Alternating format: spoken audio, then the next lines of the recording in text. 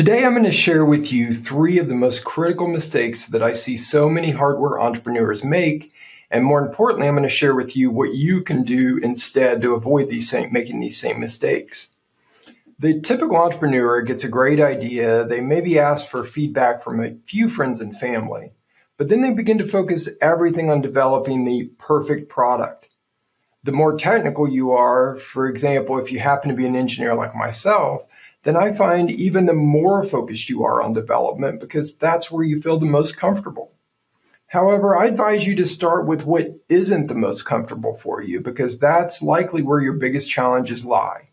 Hi, I'm John Teal. I'm an engineer and an entrepreneur and the founder of Predictable Designs. Okay, so let's now discuss the 3 biggest mistakes that I see so many hardware entrepreneurs make and what you should do instead. Mistake number 1, they don't properly validate their product idea with real customers.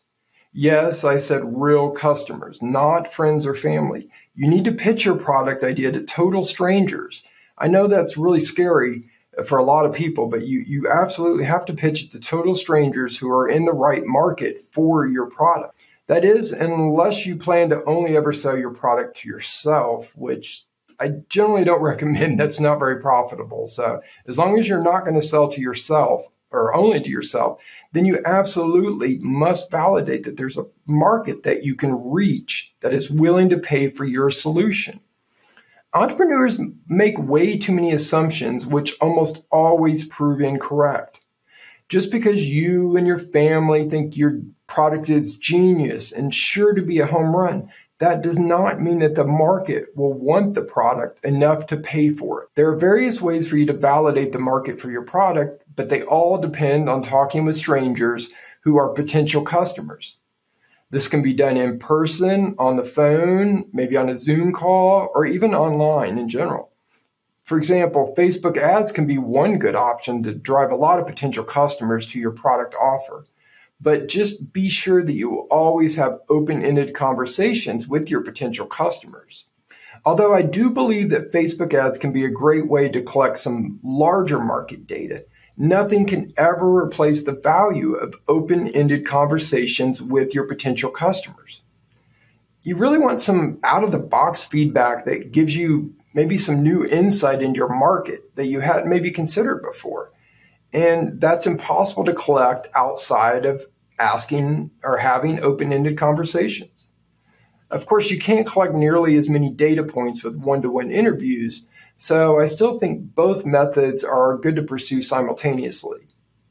Just be sure you are collecting email addresses of anyone that expresses any interest so you can reach out to them later to initiate open-ended dialogue.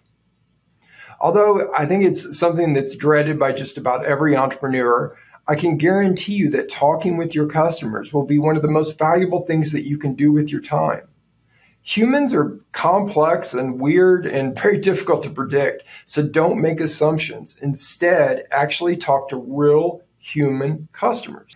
Mistake number 2 is they wait too long to begin marketing. Most entrepreneurs tend to delay and undervalue marketing. Instead, they focus everything on product development, thinking, I'll worry about marketing after I have my product completed and ready to go. But that is a huge, huge mistake. Instead, you need to begin marketing from day 1, and it should be done simultaneously with product development. Marketing and building an audience of potential customers is a long, slow process, so you need to start as early as possible. The earlier you start, the better, partially because your marketing and the associated customer feedback can be critical in helping you shape your final product offering. So don't hide away in a cave while you build your product thinking, if I just build it, they will come. That is the biggest myth in entrepreneurship. That does not happen. Doing this will likely lead you to building something that no one wants. You need to instead build your product with your customers. That's the real recipe for success.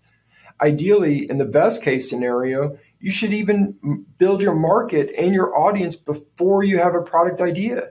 Then that way you can find out what problems they're having, and you can come up with a solution that's desired by that market. By starting marketing early and building your audience, you not only get valuable customer feedback, but you also have an audience of people excited to buy your product once it's available.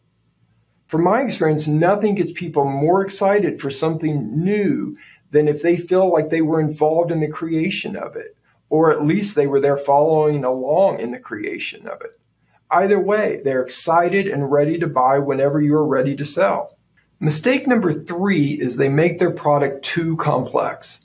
Until you've gone through this full cycle of developing a product and bringing it to market, it's impossible for you to have any realistic appreciation for how complicated this whole process is. And that's with a relatively simple product. If you're developing a really, really complicated product, then you've increased the complexity of everything. You've increased your development cost. You've increased the time it's going to take to develop your product. You've increased how long it's going to take to get to market.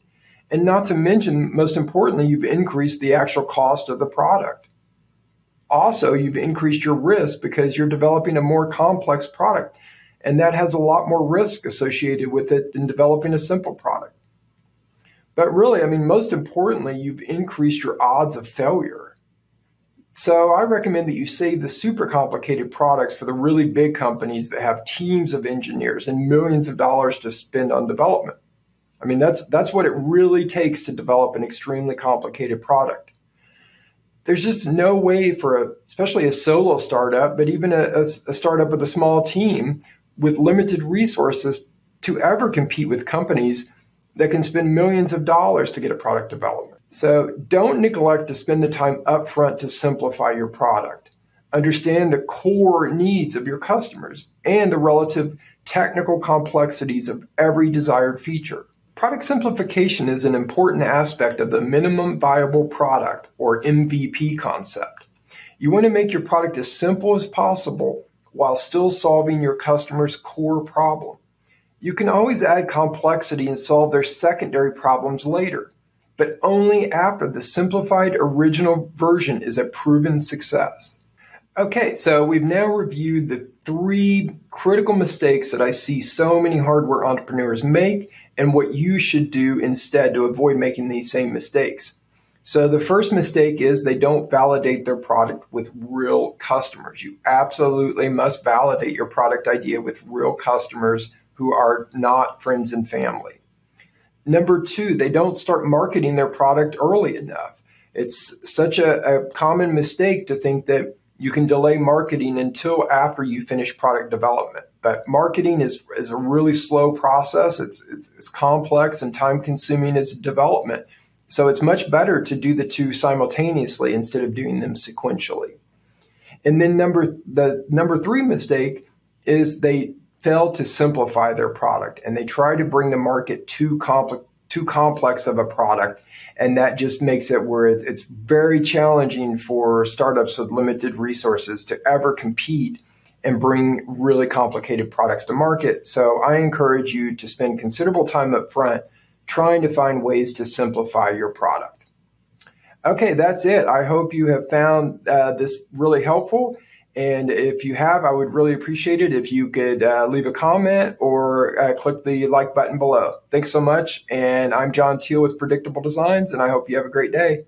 Hey there, this is John Teal, founder of Predictable Designs. If you enjoyed this video and you want to keep learning more about developing, manufacturing, and selling new hardware products, then be sure to subscribe to our YouTube channel and also check out the websites predictabledesigns.com and thehardwareacademy.com.